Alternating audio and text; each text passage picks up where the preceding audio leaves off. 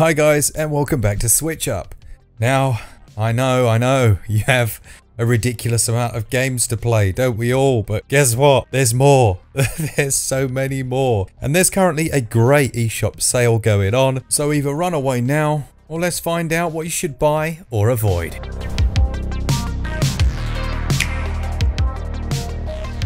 Now I'm going to try and make these games that we haven't mentioned before. The same way that Bayonetta was my first experience of it on the Nintendo Switch and I was blown away, Devil May Cry is a series that I just never got around to playing. It's currently 25% off on the eShop, which is pretty damn good, putting it around about £10. Now if you haven't played it, then it's a very well known hack and slash action game, and it was the first appearance of Dante, the Devil Hunter. Supposedly he has the blood of a legendary demon warrior flowing through his veins, and in this installment he takes on a mission from the mysterious Trish to travel to Mallet Island and defeat Mundus. Mundus? I don't know if I'm saying that right. The king of the underworld. You use your sword and your dual pistols to pull off flashy combos, and it was the game that supposedly introduced the stylish action genre to the world. All I can tell you is that I wish I'd played it sooner. It's incredibly fun, and yes, I haven't played the more recent games. I would say if you're new to the series, this is a definite buy right now, despite how irritating Capcom's pricing has been on some of its other titles. I'm happy to pay a tenner. The next game that I'm going to recommend is one called Morphies Law. Now this has recently, as in like the last week, been massively updated. When it came out, it was a touch lackluster as well as being late, but this shooter sees you stealing the mass from your enemy. So you have two teams, it is an online game, and I can tell you that currently the online community is actually quite good, and shooting your enemy's body parts will then increase that body part on your character. So for example, if you shoot their legs loads, then you'll be able to jump really high. If you shoot loads of arms, your arms will grow massive and you'll be able to shoot more accurately. I think you can see where this is going. So you can definitely tell who the noobs on your team are because they are tiny little baby creatures waddling around the level. Overall, it's a very fun game, very slick with some nice controls, and it's currently less than $10, pounds or euros on every system at around about 7. That's a very good price for what is now a very good game. This is definitely a buy on a sale, which it is right now.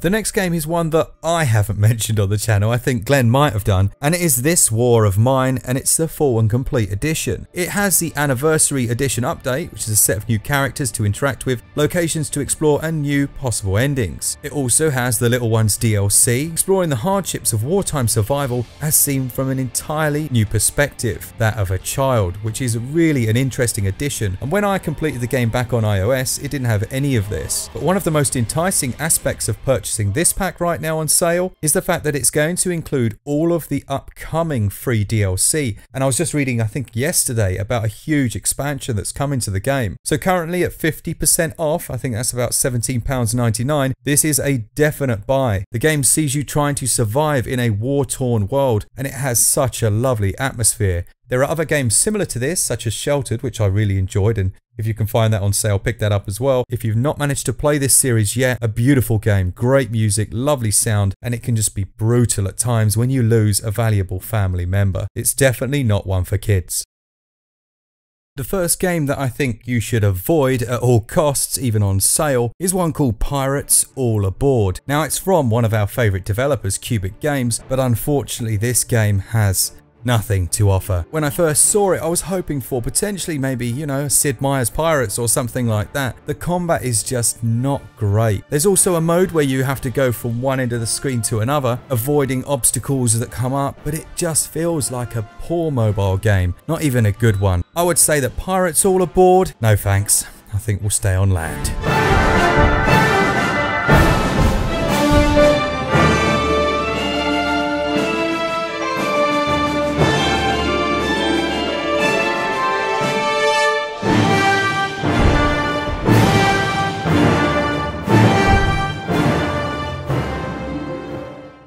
The next game is the ridiculously cute Cat Quest, which actually has a sequel that we've played back at EGX and that looks fantastic, which has co-op. But Cat Quest the original is a very delightful top-down, almost zoomed out on the map but zoomed in on the character, action RPG style game. It's an open world RPG and it's set in a world filled with cats. What more could you possibly want? Combat in Cat's Quest takes place entirely in real time, allowing you to get close to enemies with slash of your blades. You can dodge roll to avoid a counterattack and then finish them off with powerful magic. You can deck your cat out in a variety of different gear that you can find throughout the world, and the world is littered with interesting places and people. A lovely game, and for this ridiculously cheap price, you would be mad not to.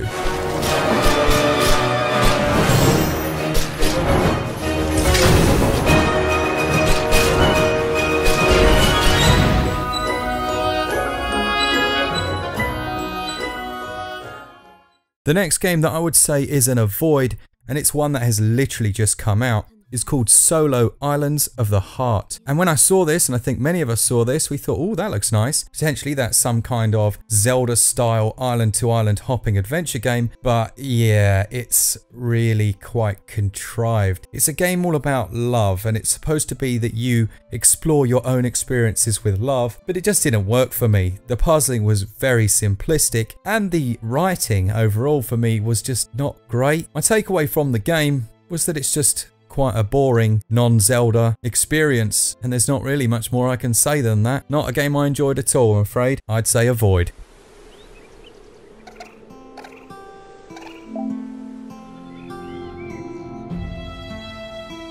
Tell me, in which way does love wrap your existence?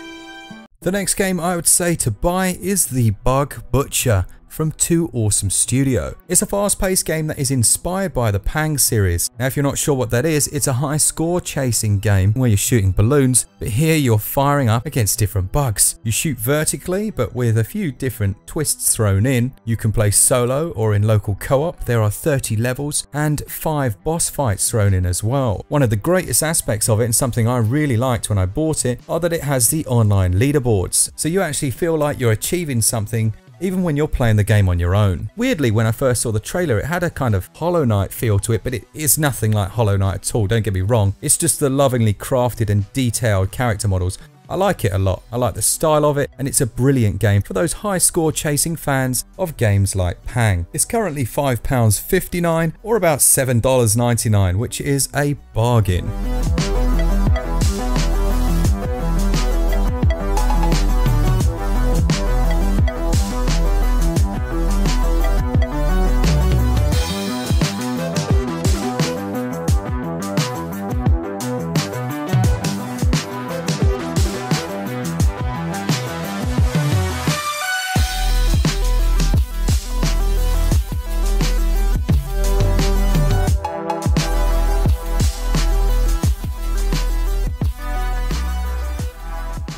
Another game to avoid for you is called Eyed Kutkh.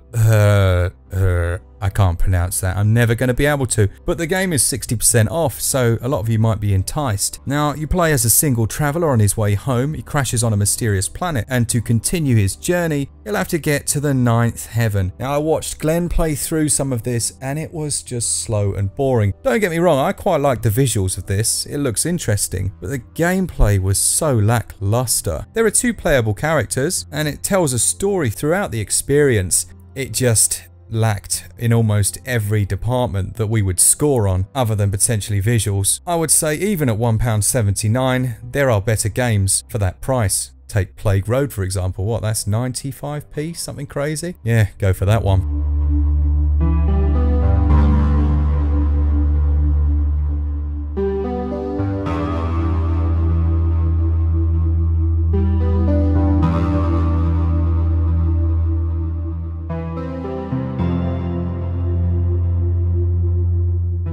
The next game I might get a bit of stick for. It's Hell Warders from P-Cube, and don't take the screenshots too much to heart. The game doesn't look fantastic and it doesn't run particularly well, but guess what? It's really fun. It also has 4-player online co-op. It's essentially a tower defense come hack and slash hybrid where you can buy and place your units before the waves come and attack. It is a very fun game, and you know, they may have actually patched this up since launch. I'll make sure that I give it a little go again and let you know in the comments, but the overall experience is still fun regardless of slightly janky performance at times. And at the current price of £6.59, I'd say it would be a bit of a pickup for me, to be honest. This is definitely one to consider in the sale if you're willing to have not the best visuals, but very good gameplay.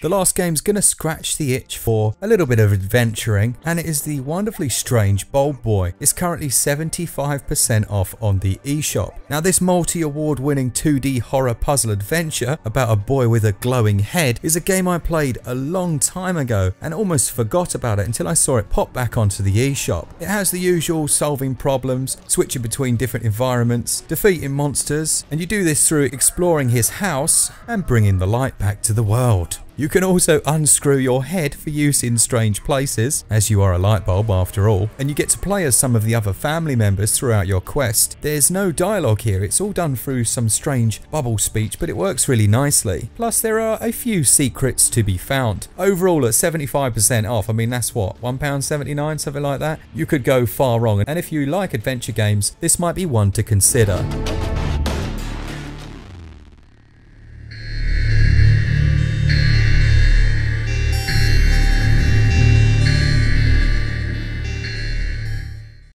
That brings us to the end of the list. Please let us know down in the comments if we've missed out on some absolute belters. Belters means good things, by the way. You Americans kept asking last time. That's belters. Good things. So let us know down in the comments. Thanks so much to all the patrons who support us every single month. Remember, you can join them at any time. The links are all down below. And as always, for all things Switch all the time, keep it Switch up. Cheers, guys. See ya!